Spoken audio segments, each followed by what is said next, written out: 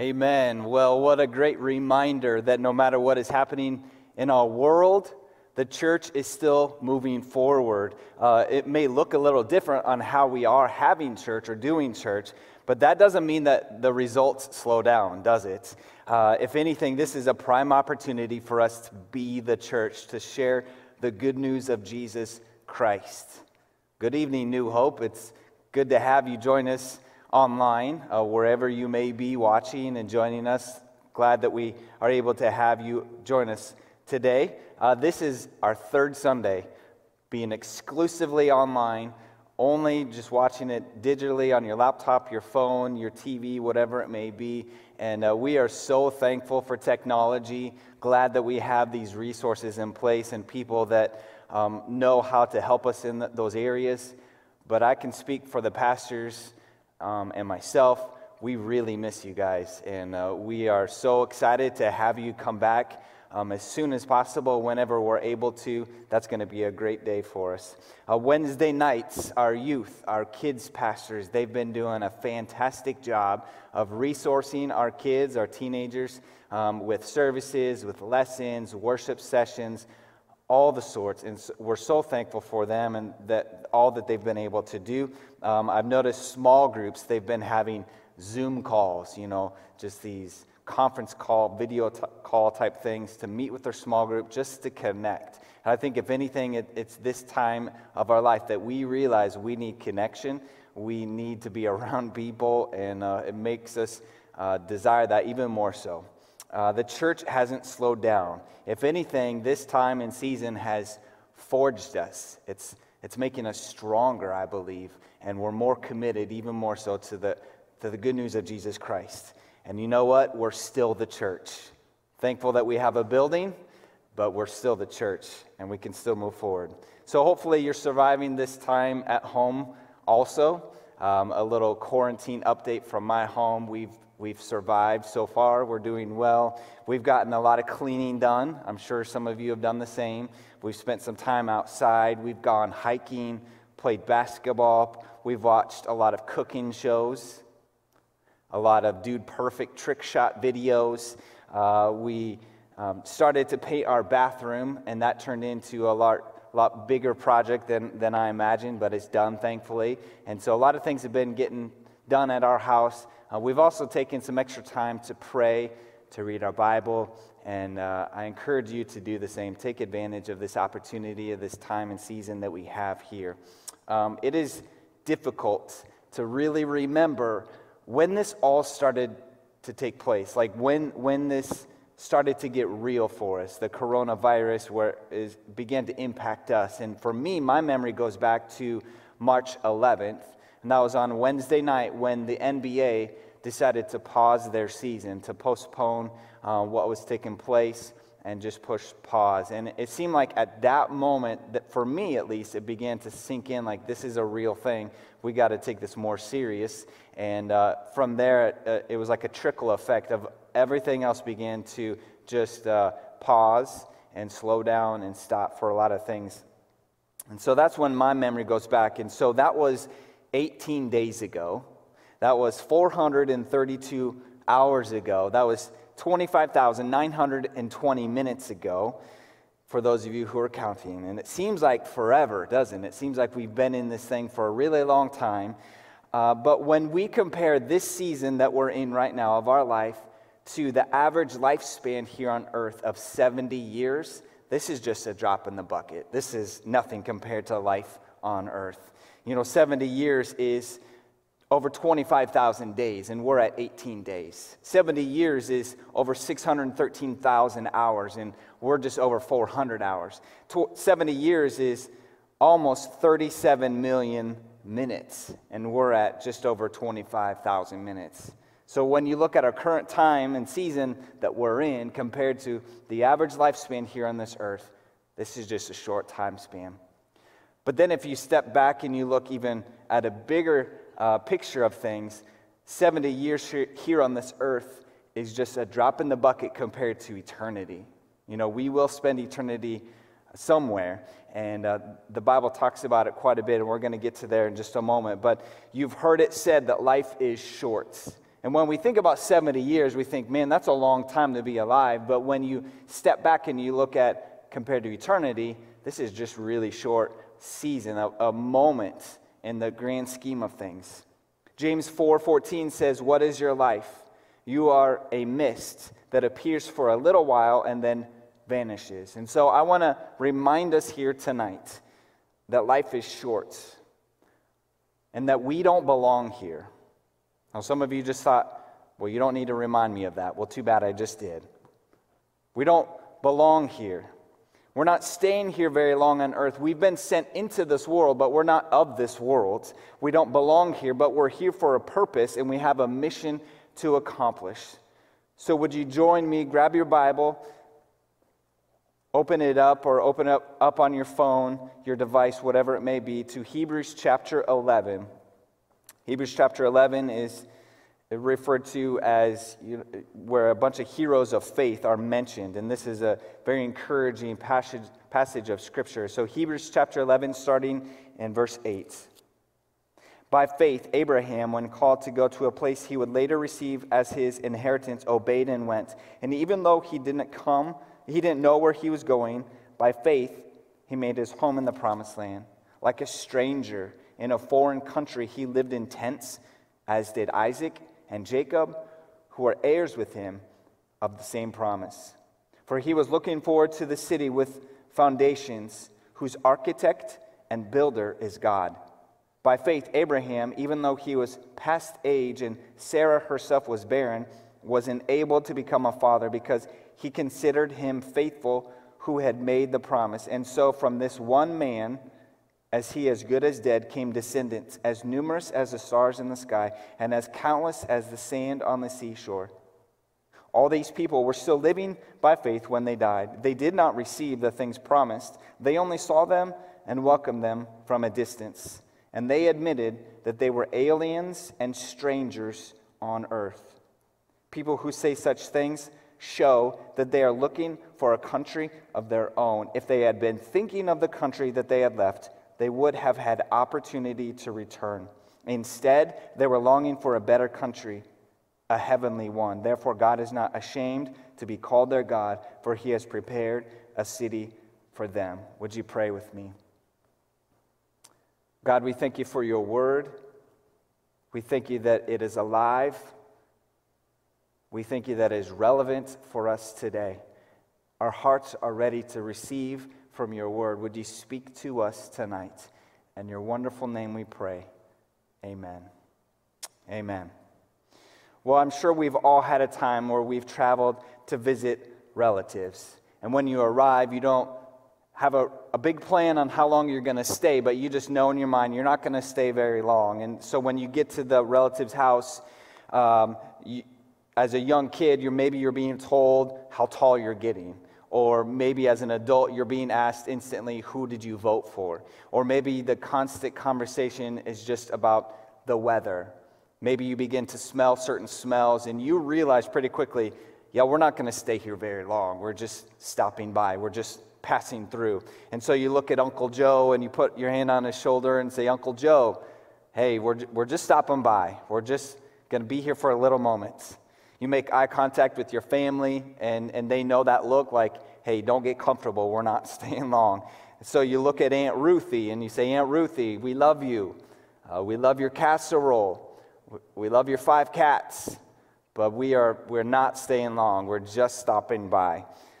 You know, it's interesting that these Old Testament heroes of faith that we read about, I think they seem to view earth like you and I maybe would view Aunt Ruthie's, that we're just passing through. These Old Testament heroes, they had no intentions of making earth their homestead. Verse 10, Abraham knew the promised land wasn't the end of his journey of faith. He looked forward to a city whose architect and builder was God. They knew they were just traveling through, that their true home was in heaven. Abraham, he lived as a stranger, as a pilgrim. And Christians today are also strangers and pilgrims. Repeatedly, the Bible compares life on earth to living in a foreign country. It uses terms like alien, pilgrim, foreigner, stranger, visitor, sojourner, traveler, just to describe our brief stay here on earth. Psalm 119, verse 19 says, I'm a stranger here on this earth. Peter says in 1 Peter 1:17, if you call God your Father, live your lives here as strangers in reverent fear. You know, in our community, we have many people who have moved here from other parts of the world to work or to attend school, and they still have citizenship in their home country. But they've been given permission to be here in the United States to attend school or for work, whatever it may be. And so they have this registration card that allows them to be here to do those things, even though they're not a citizen. And my challenge to us tonight is this, is that you and I, we need to have this mindset, that we have this spiritual work visa, that our home is in heaven, but we're here on temporary assignment here on this earth. Our assignment is from Jesus. Our identity is in eternity, but our homeland is in heaven. So we have this mission to accomplish, even though we're here on earth. 2 Corinthians 5:20 says, we are therefore Christ's ambassadors. We are Christ's ambassadors. An ambassador is a diplomat that is sent by a country as its official representative to a foreign country. That's what an ambassador is. We have ambassadors all across the world representing the United States. So imagine being asked to be an ambassador for your country to an enemy nation. You would have to learn a new language. You would have to adapt to some of their customs and their differences in order to be polite and accomplish your mission. As an ambassador, you wouldn't be able to isolate yourself from the enemy. You would have to fulfill your mission by being in contact and relating with them. But suppose that you became so comfortable with this foreign country that you fell in love with it. You preferred it actually over your home country. Your loyalty, your commitment, it begins to shift. Your role as an ambassador would be compromised. Instead of representing your home country, you would start to act like the enemy. You would be a traitor. You will have betrayed your country, your king. And as Christians, as Christ's ambassadors into this world, our mission is to declare peace, to bring good news, to bring this message of reconciliation, not war. We represent Jesus as an ambassador. That's our role, that's our mission. But sadly, many Christians have betrayed their king and his kingdom. They've conformed to customs and patterns of this world instead of shining bright, being salt. They've blended into a worldly system that is an enemy of God, antagonistic of God. So my question to us tonight is this: are we living like this? Are we living like an ambassador should? Or have we laid down that mission and that responsibility as an ambassador? 1 Peter 2:11 says, "Dear friends, I urge you, as aliens and strangers in the world, to abstain from sinful desires that wage war against your soul." He's urging us as aliens and strangers to abstain from sinful desires that wage war against our soul.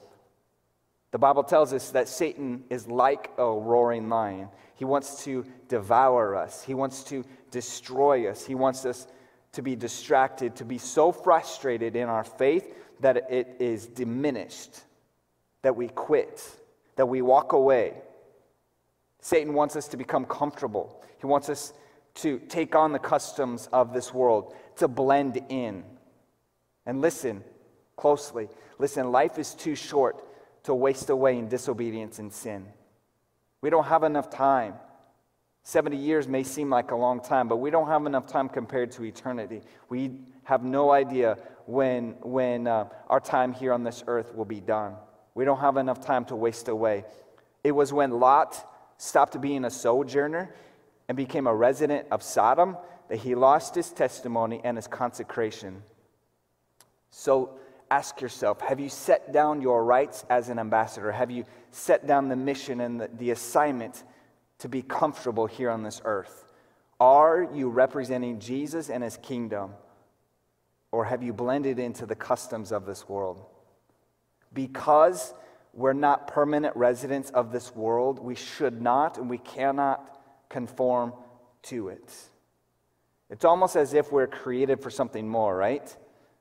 A fish would never be happy living on land because it wasn't created for that.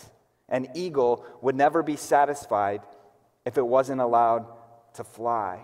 You and I, we will never feel completely satisfied here on this earth. Why? Because we were made for more. This isn't our final residency. Think about this. Have you ever sensed a dissatisfaction? Have you ever sensed discontentment in life? A longing that cannot be fulfilled? I wonder if, in order to keep us from being too attached to earth, I wonder if God allows us to feel this amount of discontentment, a longing for more, in order that we're not so attached to things here on this earth. We're not completely happy here because we weren't created for this life. Our final home is heaven. There's a great portion from the book of Purpose-Driven Life that helps add some color to this. It says, Paul was faithful, yet he ended up in prison. John the Baptist was faithful, but he was beheaded. Millions of faithful people have been martyred. They've lost everything. They have come to the end of life with nothing to show for it. But the end of life is not the end. In God's eyes, the greatest heroes of faith are not those who achieve prosperity, success, and power in this life, but those who treat this life as a temporary assignment and serve faithfully, expecting their promised reward in eternity. Your time on earth is not the complete story of your life. You must wait until heaven for the rest of the chapters. It takes faith. Listen, it takes faith to live on earth as a foreigner. There's a story of a retired missionary. He's coming home to America. He happens to be on the same boat as the President of the United States. And so as this boat begins to come to shore of the United States, the crowds are cheering. The band is playing. The media is there. The red carpet is rolled out, all for the president. The banners are welcoming him, and the roar is loud from the crowd. Yet this missionary slips off in the crowd unnoticed. He begins to have self-pity and resentment. He begins to complain to God. God, I've spent my life in another country. I've worked tirelessly to spread the good news. I did not acquire wealth. I sacrificed so much. Why? And then God gently reminds him, but my child, you're not home yet. 2 Corinthians 4:18 says, so we fix our eyes not on what is seen, but what is unseen. For what is seen is temporary, but what is unseen is eternal. May that be our prayer tonight, that we fix our eyes on what is eternal. I'm guessing that we won't be in heaven for more than 2 seconds, that we realize how good it is there. And then we'll wonder why we place so much importance on things here on this earth. Listen, life is short. We're here for a purpose, to represent Jesus. So when life gets overwhelming, you're in a season of life just like this, where it's stressful, it's uneasy. Maybe you're beginning to doubt if it's worth living for Christ. Let me remind you of something. You're not home yet. We're just passing through. But while we're here, we have an assignment as an ambassador of Jesus Christ to represent Him. So right where you are, would you respond in your hearts pray with me. Maybe you stand in your living room or wherever you may be. Close your eyes and pray with me. God, I pray for those who have lost sight of the mission. I pray for those who have let down their assignments and responsibilities as an ambassador of you, that you would encourage them, that you would remind them that you can still use them, that you still need them, God, that you still have a plan and a purpose for their life. Bring encouragement to them tonight. But I pray that they would find that the strength and the boldness within their spirit to stand back up, to begin to take on that responsibility once again, God, because we know that our time on earth is short and that we don't have time to waste away in sin and disobedience. We don't want to look like this world any longer, God. We want to represent you the best that we can. God, I pray for those that need to be reminded to keep their eyes focused on you, to keep their spirit, their heart remain fixed on what is unseen, but what is eternal. Would you bring encouragement to them tonight, God? We know that you are faithful. We know that you are with us.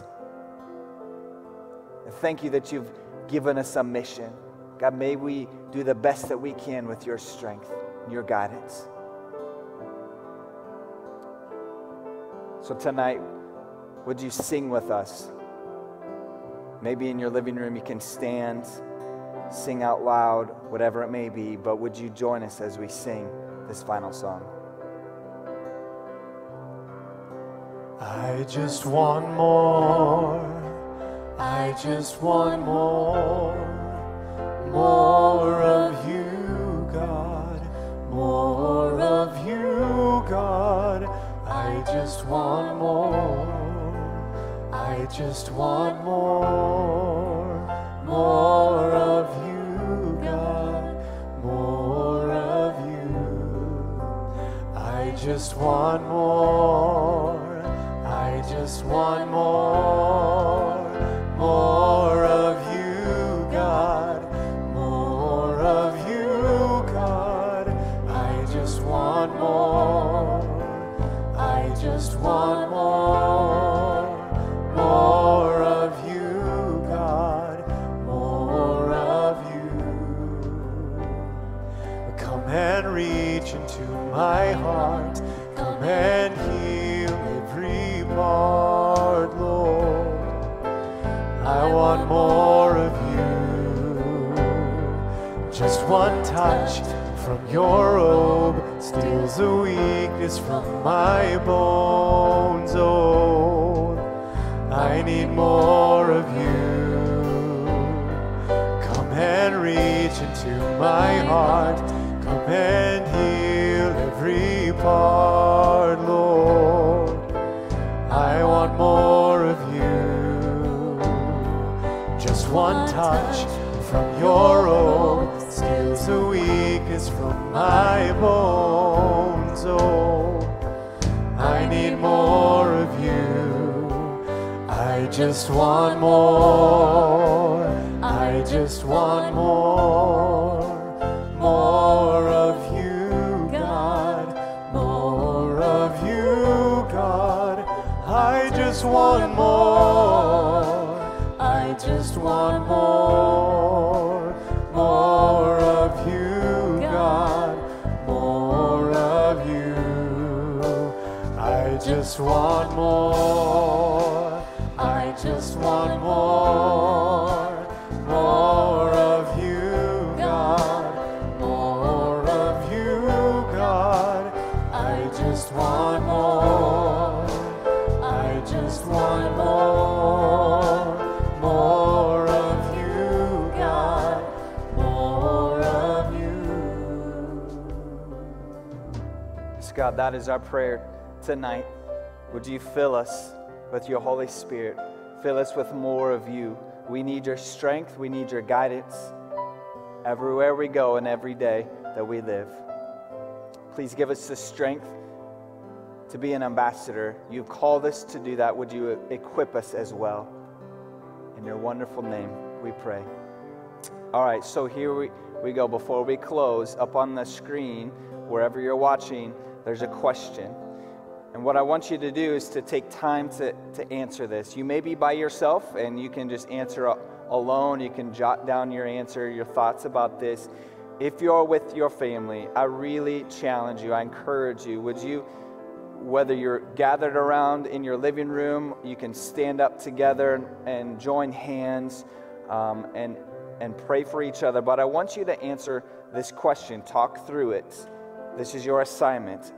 Here's the question: because life here on earth is a temporary assignment, how should that change the way I'm living right now? Because life on earth here is a temporary assignment, how should that change the way that I'm living right now?